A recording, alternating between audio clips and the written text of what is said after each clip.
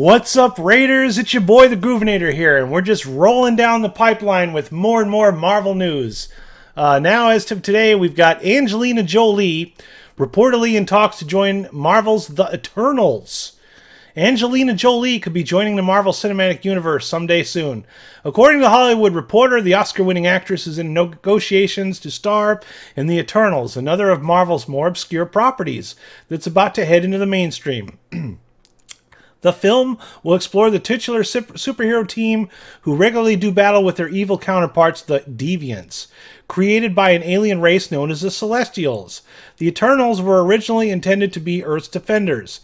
The new project is said to be focusing on a romance between Icarus, a man who draws his power from the cosmic energy, making him practically immortal, and Circe, a brilliant female Eternal who has the ability to alter her appearance and often prefers to live among mortals, according to THR. It's unclear that the role of the 43-year-old actress is up for in the film. The Eternals will be directed by Chloe Zhao, the writer, from a script by Matthew and Ryan Firpo. The project is slated to go into production in August. Although Jolie hasn't played a superhero before, she has headed up comic book adaptation. In 2008, she starred in the big screen treatment of Mark Millar's Wanted alongside Morgan Freeman and James McAvoy. The acclaimed actress has worked with Disney Marvel's parent company for years, starring in Maleficent 2014 and the upcoming sequel Maleficent Mistress of Evil, which arrives October 18th. So, yeah, what do we think about this? Again, you know, it feels like just comic book. I mean, in my last video, I kind of commented on this a little bit. I want to bring it, you know, the Red Letter Media put out a video recently. They reviewed Us, and I just watched it last night, and they made a really good point that I kind of want to hit up on because I feel the exact same way, and I've not really been able to bring it to words in quite the way they did. But basically, the modern cinema is like the amusement park, okay? You just get the big high-profile films and like the little obscure indie films and stuff like that.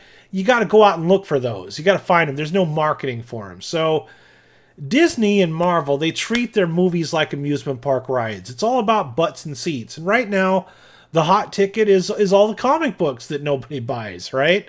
It just seems... It's so strange that I live in a time where comic book movies reign and comic books themselves fade. You know, I mean, they're talking about actually closing Marvel Comics. I never thought that in my lifetime I could fathom a world without Marvel Comics. They've been around since before I was born. I mean, a lot of the ones I read DC and Marvel when I was a little kid. Like I said, I wasn't as big of a comic book nut as most people that I know, so I don't really have any investment. I don't know anything about the Eternals or the Celestials or the Deviants or any of these kind of people. If you guys do, leave me some comments down below and, you know, maybe tell me a little bit about it. Are we excited about this? I don't personally have anything against Angelina Jolie. She's a little strange, but I have liked her in some movies. Wanted was kind of a fun movie at the time. I don't think it's aged well. It was definitely strange and bizarre, but it kind of came out at that time when movies were kind of going over-exaggerated and a lot of bullet time and weird special effects, and I think it just kind of fit into that sort of era, you know what I mean? And of course Angelina Jolie played Lara Croft, Tomb Raider. Neither of which of those movies really impressed me all that much. Sorry.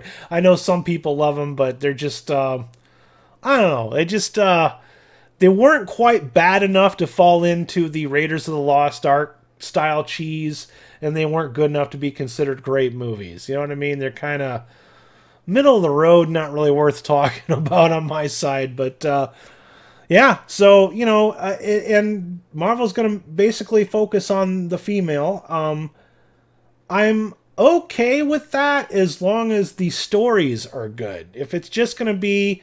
Somebody posted on one of my videos yesterday, and I don't know if you want me to mention your name or not, so I'm not going to do that to you, but they mentioned that diversity is fine unless it's diversity just for the sake of diversity. Like, for example, all of the action movies that are coming out that just take all the males out, replace them with females, and then do the exact same thing.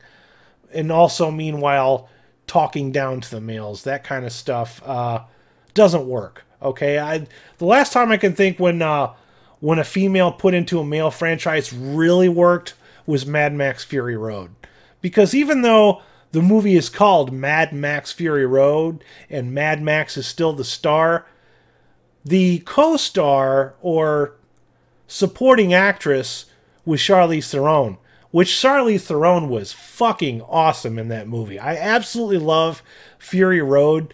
I would like to see her back in another episode. I mean, really, she was awesome. You can do strong females in movies and make it work. You know what I mean? As long as it's not condescending to your male audience, we're on board. We're okay with it, all right? We just don't like Brie Larson, okay? Just not her. Anybody but her, okay? So anyways, what do you guys think of Angelina Jolie jumping into the MCU? Hell, everybody else does, right? Leave a comment down below. Make sure you like on this video or dislike it. If you don't, I'm sorry. I'll try to do better next time. Please make sure you subscribe to my channel. Things are just going to keep getting better from here. Make sure you share us around on the web. Make sure you visit the website right below my beautiful face right here. You guys have yourselves a groovy day. This is the Groovinator signing out. Peace.